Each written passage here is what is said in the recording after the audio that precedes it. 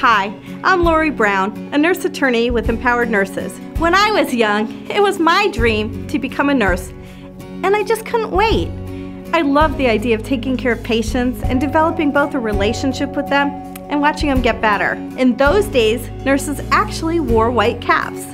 They looked like angels and would make everyone feel better.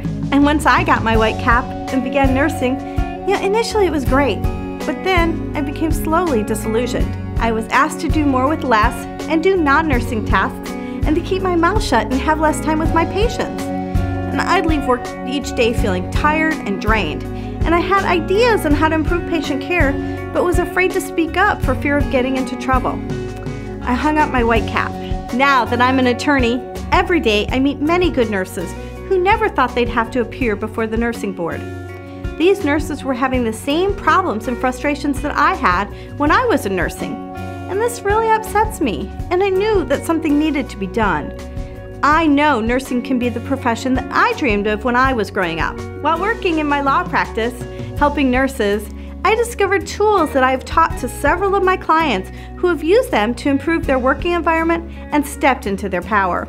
Now they're able to speak their minds and to create a nursing environment and job that they love. And of course, the patients benefit too. I believe that given the proper tools, nurses can create supportive nursing environments where everyone works together and helps each other. They have each other's back and can be counted on as team members. Nurses can speak their mind without being afraid of reprisal and can learn all the nursing laws to keep their license safe.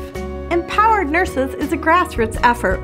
We believe it takes one nurse at a time to become empowered, to speak their mind, and to make changes to improve patient care.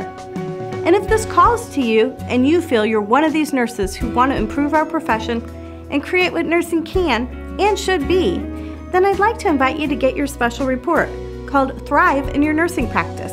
It will show you how to create the nursing environment you want while legally protecting your license. Don't hang up your white cap. Let's reclaim our profession.